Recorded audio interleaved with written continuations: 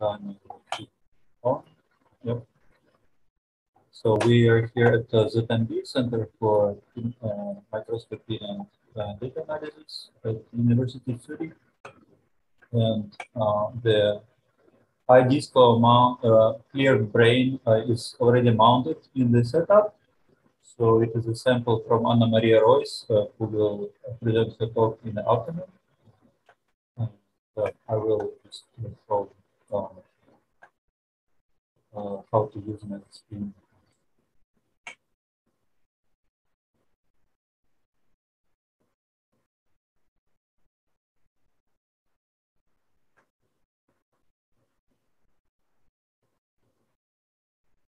So the software has 3 windows. This is the main window with controls. So sample translation, sample rotation, moving sample in Z, so towards or away from the detection lens, and focusing the detection lens. So here, the controls computer wheel, it is motorized. So we use for quad-band filter to block laser and allow fluorescence. Zoom is motorized. Zoom values, and illumination can be from the left or right side. So start light imaging. How it looks from the user side. I will close it because it's a little disturbing. Flashing. Switch to the fluorescence channel.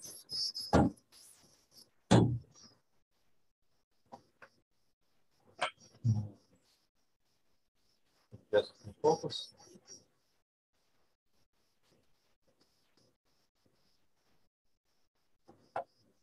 Take the sample.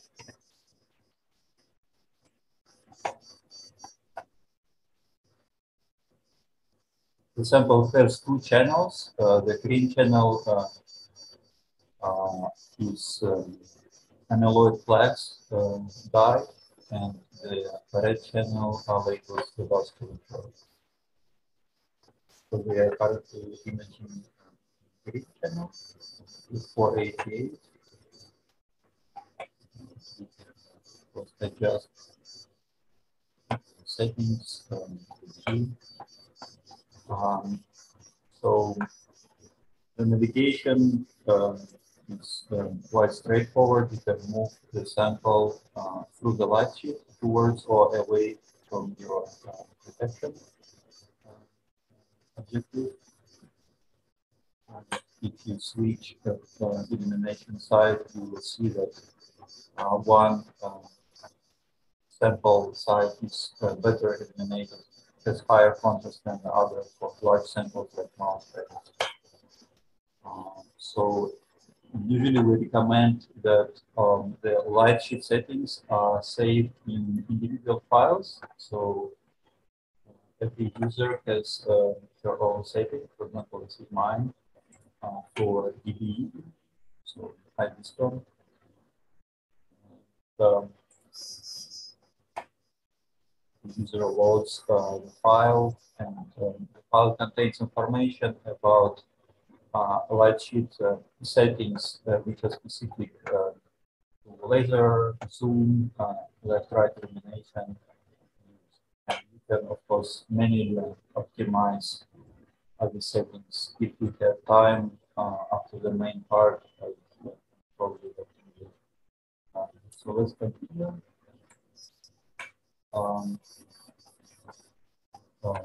I optimized the light sheet settings before the session, of course, and there is no much tweaking required at this point. One feature that is very useful for users is autofocus, and so we can just select a region of interest where we want to focus our detection objective and run this function. And it takes several snapshots and finds the position where the focus is the best. It is a Gaussian fitting, and the algorithm finds the peak of the Gaussian fit. It's robust and works reliably. For example, if we now change, go to light again, we can now change the focus manually by 100 microns and repeat the autofocus, which should show us that we are off by 100 microns. So yeah, it shows the difference. I hope you see my mouse. Yes, yes, okay. That's some. So it shows that we are off by 103 microns.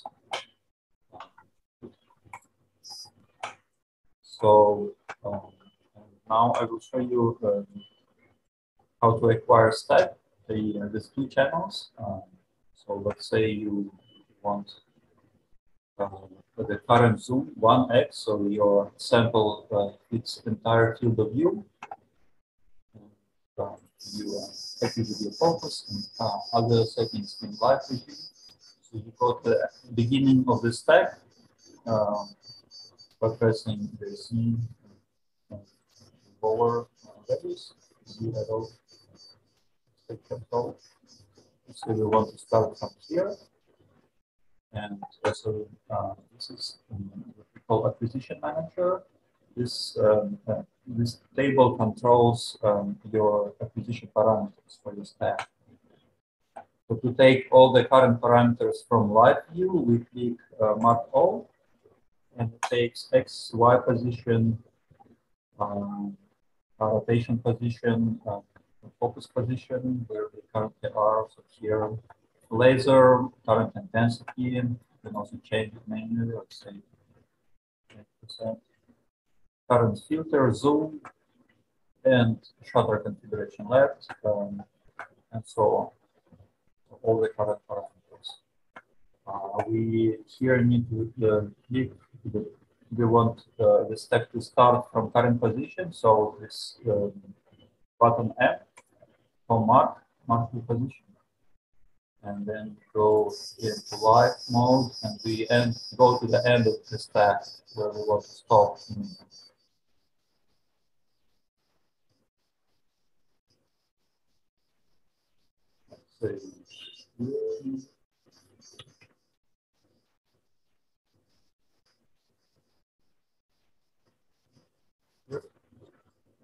Go to Z, you can click Z end. Now this will be 500 frames approximately. For the sake of time, I will make this step very large. So let's say 50 micron. Usually we use 5 micron, 3 micron, or something in that range. But for the sake of demonstration, I will set 50. And now let's go to live mode back and add another channel. So we are somewhere in the mouse cortex. We change to 561 laser, and we increase the intensity. So this is our blood vessel label. So now we can duplicate the raw. So most of the settings will be the same. Position, start, end, but settings specific to the laser will be different. So we click again mark all, and now the laser has changed its intensity, and it's now what we have in live mode, and the electrotunable lens. So the ETA values are different because they're laser specific. So this is a very simple, basic acquisition. Now we need to set the folders. So click set folders button.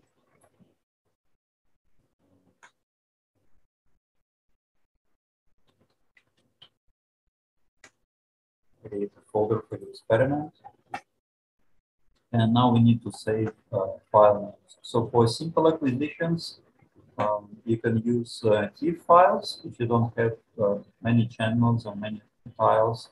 So every channel will be saved in individual TIFF file. So the files should not be duplicated in this table. So we click File Name Wizard, and select TIFF, and add some experiment description. So these are our file names now, which also have encoded information about the channel and about the shutter adapter line. So this is the most basic stack acquisition setup. Now we are ready to take the stack, and I just click Run Acquisition List.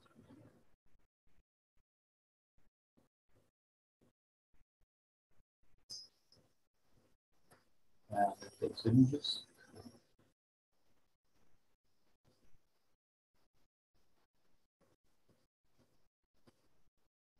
The sample folder is, by the way, 3D printed also here locally from Magon.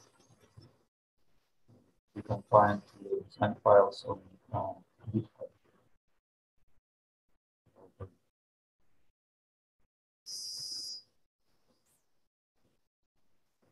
So we have only 100 planes per channel.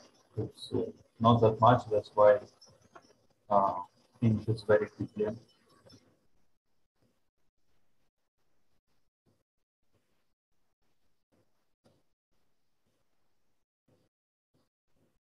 And we are done with this acquisition.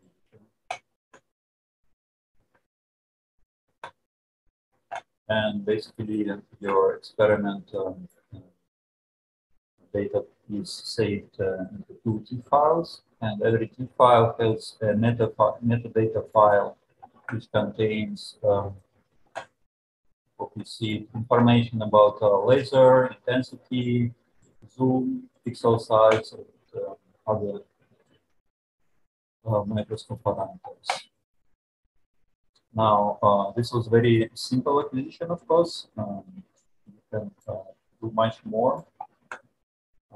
Let's remove all the rows, and let's do multi-tile acquisition. So we will have higher zoom, flags,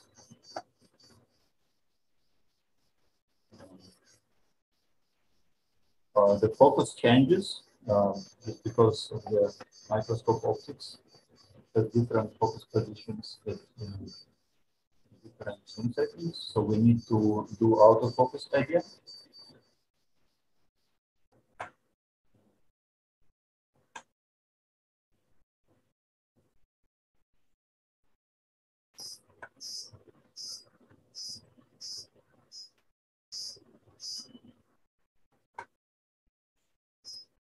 And maybe let's run one more time, a smaller focus interval.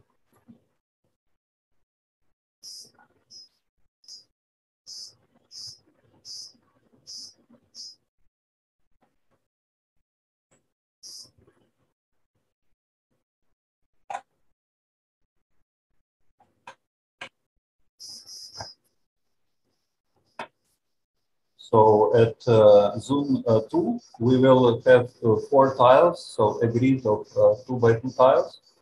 And to make this easy for you as users, you can go to File, Tiling Wizard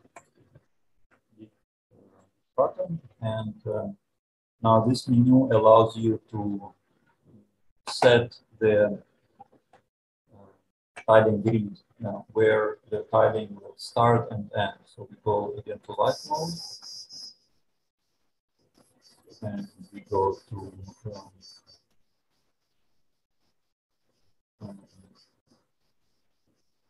top of the sample. It's a little bit hard to read. Can you read out what the tiling wizard says there? So yeah, it says set XY start corner, set Y start, set X start, set Y end, X end, and set XY end corner. and set Z start and set Z end and Z step size.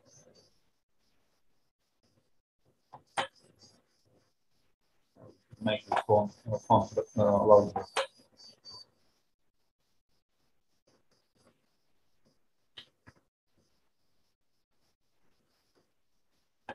So I will click set Y start. So this is the top of our sample.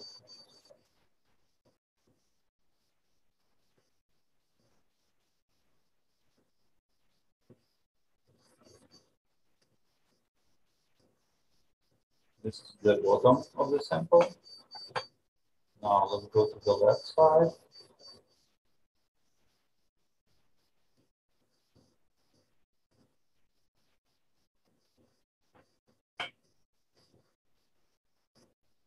Let's start.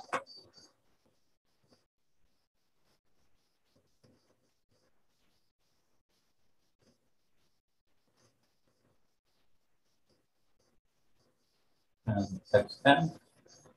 And then we go to start of the step.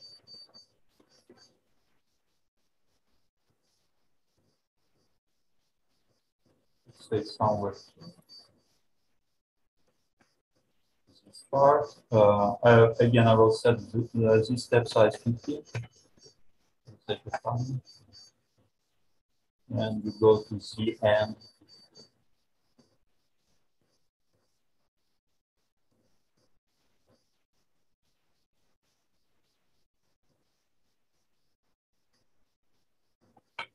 And click the button. Here you can define the number of channels. I will use 2. Zoom, current zoom, 2x. Shutter, you can choose left, right, or you can also click this checkbox. This will populate the table with left and then right configuration. Field of view size take this automatically. Overlap is 10%, so the tiles will be overlapping by 10% for stitching. And then you click next. And this shows you how many tiles you will have. So it will be 2 tiles in X dimension and 2 tiles in Y dimension. So you click next, and you configure the first channel. You just click copy current laser intensity and filter.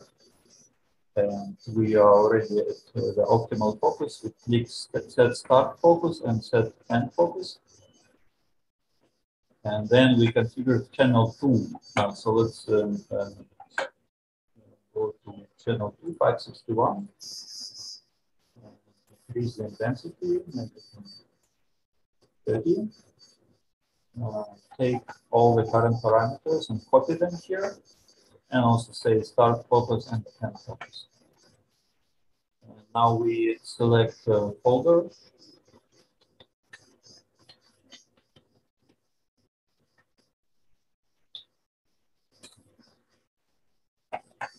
Create our folder experiment and click finish. And now it automatically suggests us file format for such a multi-tile, multi-channel acquisition. I highly recommend H5 format, compatible with BigData Viewer, BigStitcher. So you can also have other options as well. Description tiles, with next. So all the raw data will be written into single H5 file, and this is your acquisition table. So it has 16 steps. And for each channel, let's say 488, there is left illumination and then right illumination. And so this is repeated for each tile position as well. So we can also, if we want to reuse the table later, let's say for the same or a very similar sample, we can click Save Table, give it a name.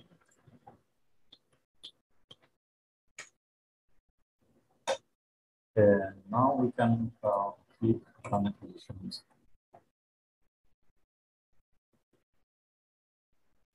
And we just watch the acquisition.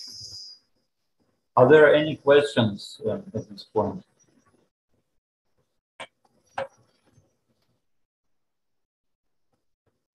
Gabriela, please. Yes. I was wondering, I see that for setting the filters, you choose one of the filters, and I guess this is the emission filter. But are there, yeah, detection. are there also filters for the excitation light for like the laser to ensure it's monochromatic or so? No, because it's guaranteed by the laser manufacturer that it's monochromatic. Ah, okay, great, thank you. Nikita, there's a question in the chat from Francesco. Thanks for sharing the demo. How did you implement the focus controller? Did you motorize the camera position? Yeah, exactly. So I motorized the camera position. The camera is mounted together with the detection lens. So they move together as one entity, and their position is motorized. And what is the autofocus based on? So it is a published paper. It will be on in my talk in the afternoon. It is based on a Loic Royer paper in 2018, I think. It's a Shannon information of discrete cosine transform. So basically, the authors went through, I don't know, like 20 different metrics for light sheet imaging, and they found that this metric works the best for light sheet. Okay, thank you. Anna Stepien-Cerniaka asked, what is the staining used in this example? So this is APPS mouse from Anna Maria Royce. The amyloid plaques, they are labeled with HFEAA dye. And the blood vessels are labeled with CY3 conjugated antibody. So the fluorophores are HFTAA. Okay. It's some green dye which labels amyloid plaques and CY3. Yes, thank you. Nikita, yes, yeah. Please. Nikita, so you have illumination only from one side, or there are two illuminations? One side at a time. So the acquisition takes a stack with one illumination, and then the next stack with the other illumination. So now what we see is only one side, or you do one side at a time. One side. At a time, yeah. So, but in the final data set, there will be both illuminations merged. Well, not merged. They will be present together, and they can be computationally merged into a single image using BigStitcher. Gabriela? Yes. So, so the full power of the laser is illuminating at each time. Right, because you said that the illumination is one side at a time, so the power of the laser doesn't share into each side. It's fully at one side when you are illuminating at one side. Is that correct? I'm not sure I got the question. No, just because when I saw it was two-side illumination, I thought kind of half of the power of the laser was going to one side and half to the other side. Oh, okay, yeah, no. We actually, on this setup, we have two independent lasers, and yeah, there's switching. The software switches, so it's full power. Well, according to the software settings, 20% of the full power goes into one side. Yes. Okay, thank you. And one more thing: do you always do this two sides illumination, or if you have sometimes using just one side? For small samples and very good clearing, often one side is enough.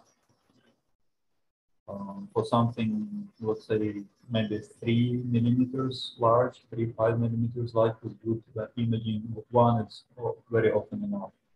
For mouse brains and larger samples, usually two sides is a better option.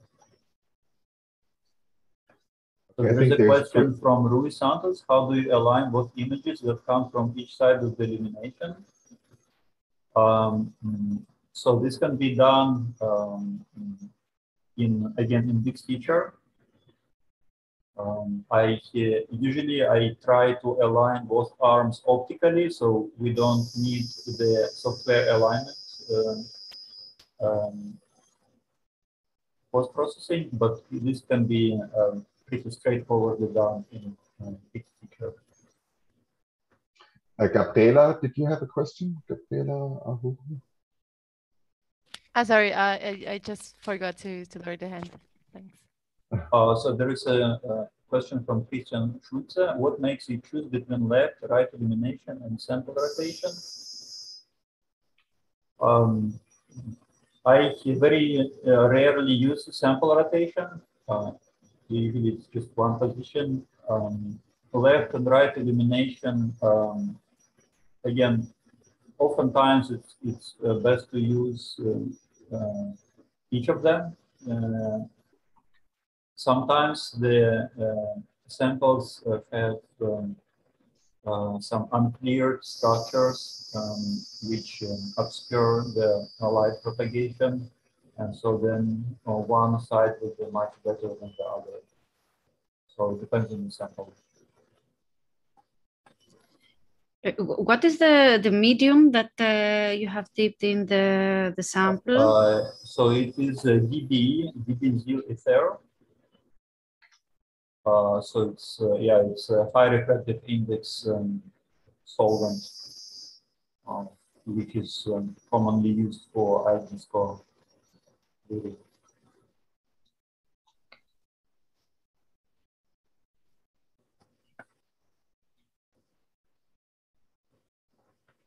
So we are close to finish the acquisition. I will start Fiji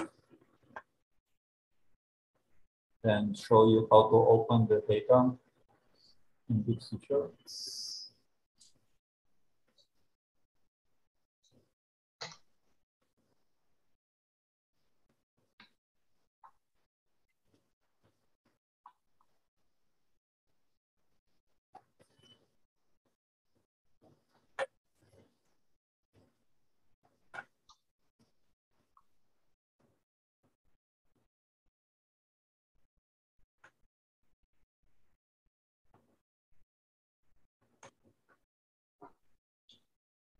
Fiji is not very fast in loading, so but I will just briefly mention again the file structure here.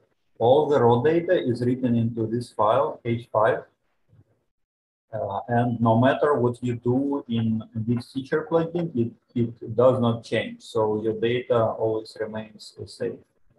All the metadata is written into these two files.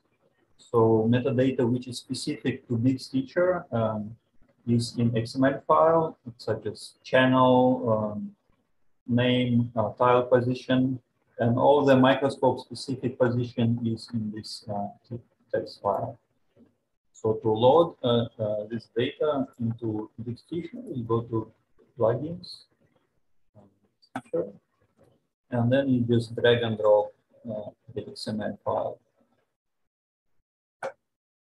And we have 14 gigabytes of raw data here. So BigStitcher actually contains, it's a bundle of two software tools, Big Data Viewer, which allows you to visualize the data, and BigStitcher, which does the processing. And so this is one tile. You can also ungroup channels. So we have 16 steps here, and we can interactively explore different channels, different tiles. Let's say we want only 488 illuminated by the left arm.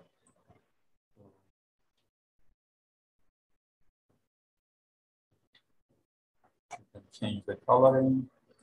And we, by the way, we have on YouTube, mesoSPIM channel, I posted a few months ago extended tutorial how to process such data in BigStitcher, so please check it out. And so can go on the 561 channel left illumination. So once we just do the top table.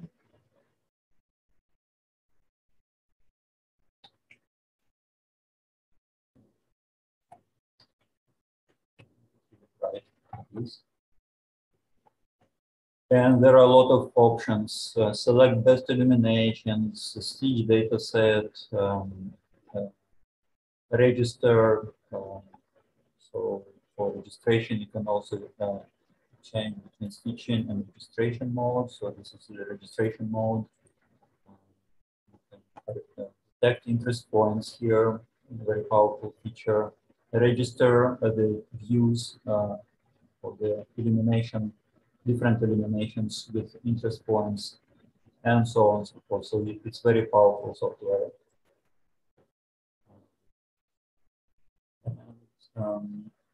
Do you have any more questions at this point? Because I think that's the main part. Maybe since we still have some time left, maybe I can show you how to adjust the light sheet parameters, because this is a nice feature. It's very simple. First thing, you need to remove your sample from the light sheet plane, otherwise you will damage your picture.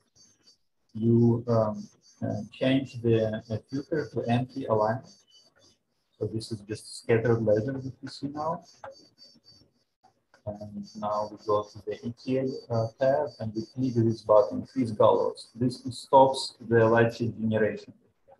Now we see only stationary beam, so it's not moving up and down. It is parked at in the middle position. So no light sheet is generated. That's why it is important to remove the sample to avoid damage. So just the threshold. And now it is still being scanned in the axial direction. To stop this as well, you can click this button, amplitude right to 0. And now this is really your Gaussian beam without any scanning. This is how it looks.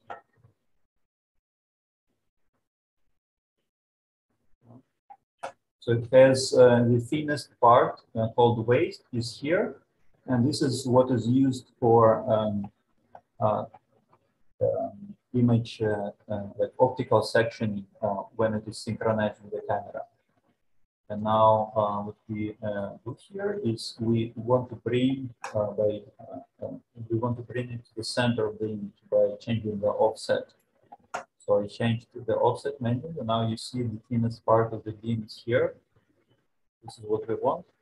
And now we adjust the amplitude of the scanning, axial scanning, until the light sheet becomes like a needle, like a uniformly thin beam. So if we set it too low or too high, then it starts diverging here on the sides. But when it is about right,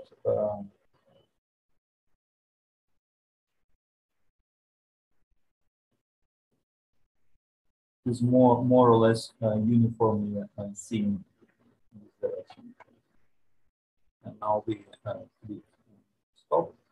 And so this is parameter optimized for right arm, 2x zoom, and 488 excitation wavelength. So we click save current parameters to CSV, which is saved to this file, and this can be reused in the next session on the next day if you use the same clearing method, same chamber size. And when you're done, you can click on freeze galvers, change back to emission filter, and go back to the sample. Again, this technique is posted on our YouTube channel, so if you want to refresh it, please check it out. With that, I suggest that we close this session. If you don't have Nikita, there's maybe a last question here from Kayak. What lens are you currently using, and what would be the data size for a 5 micrometer set step with the whole brain with this lens? So this is the Olympus 1X lens with zoom body, as published in the original mesoSPIM paper and on the wiki. The data size, so basically will be 10 times higher, will be 140 gigabytes of data. With 2 channels, 4 tiles. Allô? Salut, ça va? Oui, oui. Is there a question?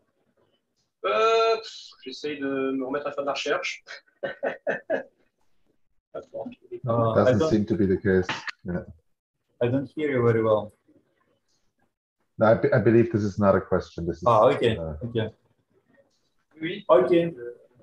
So I suggest we have a lunch break now, depending on your time zone, maybe breakfast break. And we continue at 1 p.m. Central European time with the new speakers. Thank you very much. Thank you, Nikita. Yeah. I just want to ask you something quickly. Have you mounted the sample here? Because I see this weird thing on the bottom, which like it's just a clamp. It's a 3D printed clamp.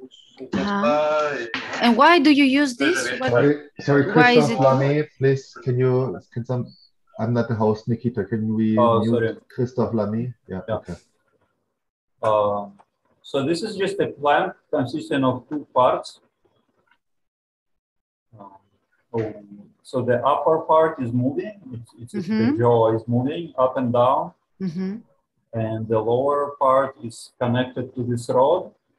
And, it's like woodworker's clamp. It just moves up and down, and you can secure your sample of different sizes. And there is this black thing in between. This is just a black foil to cover this white rod that connects the lower jaw to the face. This prevents reflection, so it minimizes the background. Good, thank you. And then the design is available on the website. Yeah. Okay, that's very good. And then you have dipped this cuvette within oil, compatible oil. But again, this is DBE. Again, it's DBE. Okay, so yeah, good. Thank you very much. Okay, cool. So see you all later.